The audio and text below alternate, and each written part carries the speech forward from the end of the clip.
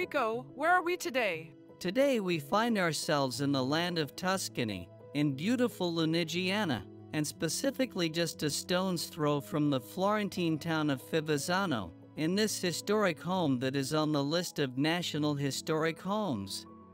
Is it a convent? It is a Carmelite convent. Shall we go and see it? Let's go and see it. The foundation stone of the monastery was laid in 1568, the ascent of Elisabetta di Sarignano, whose son Raphael, who entered Carmelite religious life in Pisa, was its founder and first prior.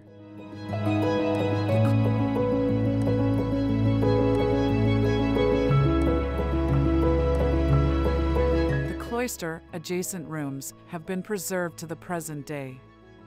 Conservative restoration work on the cloister was completed in 2008 and restored the wall paintings to their former glory.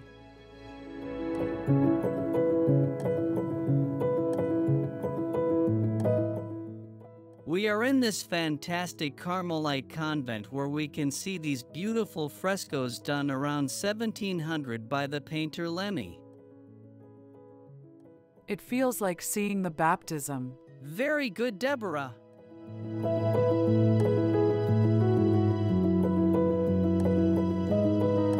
The convent is now an exclusive location for weddings, corporate conferences, and team building in a truly unique historical setting.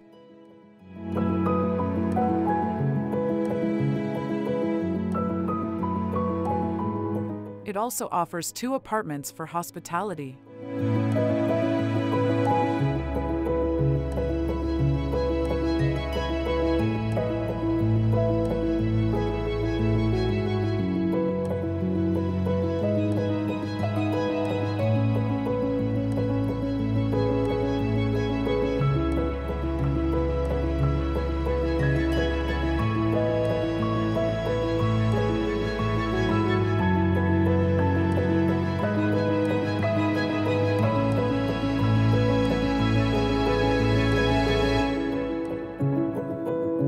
Federico, an important person, lived in this convent since the 1960s.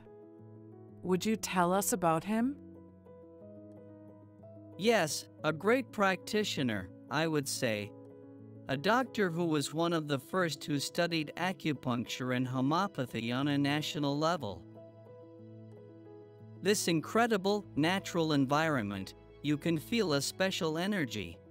It's true, Federico, the energy is beautiful. It's really a spiritual energy given by the history of the convent.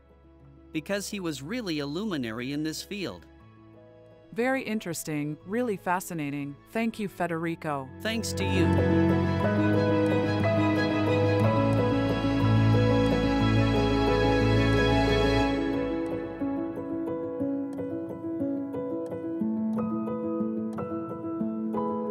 Federico, what a wonderful place. An enchanting place.